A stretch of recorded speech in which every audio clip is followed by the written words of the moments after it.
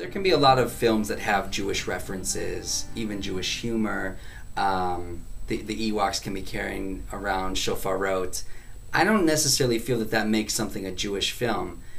But I do believe that a Jewish film is a film directed by a Jew or a non-Jew that deals with the issue of Jewish identity or with Jewish theology or philosophy.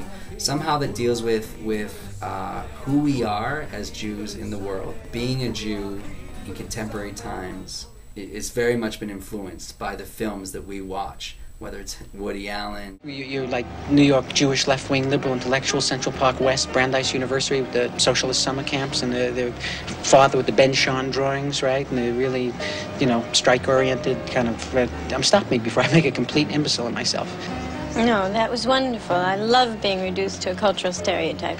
Whether it's Spielberg.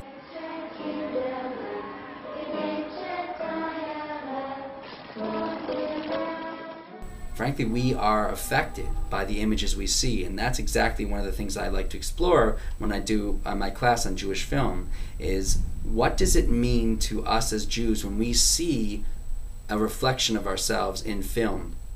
A professor once said, a college professor, no matter how much money you got, if you're alone, you're sick. Oh. Frankly, I often look to Jewish films as I construct my answers in my own life. What does it mean to be a Jew? Because I find that many Jewish films have wonderful things to say about that.